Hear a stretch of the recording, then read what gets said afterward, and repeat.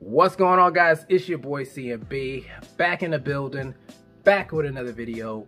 Don't forget to subscribe to the channel. Now guys, let's get into this one really quickly. Just want to give my reaction, post-fight reaction to the Erickson Lubin Sebastian Fundora fight. And I'm gonna tell you guys, this fight did not disappoint. This was a fight, I told some of you guys I was looking forward to this fight. I really like both of these guys as fighters. It didn't disappoint. It was a barn burner and very, very entertaining fight. First of all, I want to take my hat off to Erickson Lubin. Even though he lost the fight tonight, he has nothing but heart, in my opinion. He put it all on the line, even though he was in trouble in this fight, and I just got to take my hat off to him. So proud of what he did tonight, even though he didn't get the win. I am happy for Sebastian Fundora. Love this guy as well. Just a fun fighter to watch, guys. And like I said, this fight was entertaining. Absolute barn burner.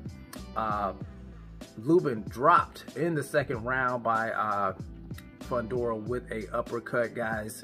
And I knew going into this fight, if Lubin, who I thought was the better boxer of the two, he was the more technically sound in my opinion. I knew if he went into this fight and he would fall into that trap of fighting Sebastian Fundora's fight. You guys know Sebastian Fundora likes, even though he's tall and he's rangy, he likes to fight in the pocket. He likes to fight on the inside. You know, he likes to make it a dog fight, and that works really well in his favor. And Lubin fell right into that trap, even though Kevin Cunningham was trying to steer him away from that, giving him great advice in the corner. It just wasn't clicking with Lubin. You know, he just kept falling into that trap. And the story of the night was the uppercut coming from Sebastian Fundora. You know, towards the later rounds in the fight, Lubin's face was just a mess, guys. He had this huge hematoma in between his eyes, almost unrecognizable.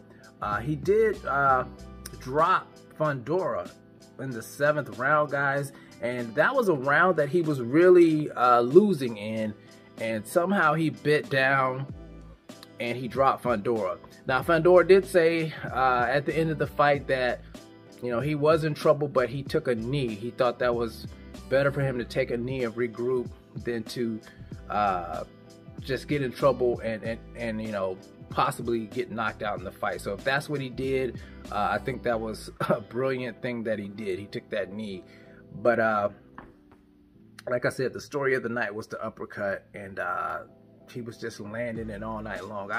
I just couldn't believe how long Lubin actually lasted in the fight. The fight was stopped after the 9th round.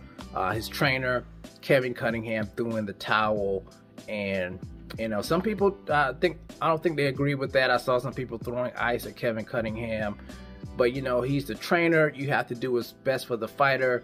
If your fighter's in trouble, you know, you got to do what's best for them. You got to protect them from themselves.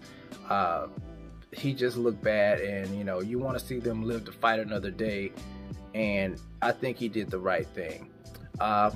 Congratulations to Sebastian Fundora, guys. I told you guys Sebastian Fundora was going to be a problem at 154 pounds. Now he could possibly get a shot, you know, at whoever becomes undisputed between the fight between Brian Castano and Jermell Charlo. So we're gonna have to wait and see what happens with that, guys. But great night of boxing. Congratulations to Tony Harris as well. He put on a great performance tonight. Enjoyed that.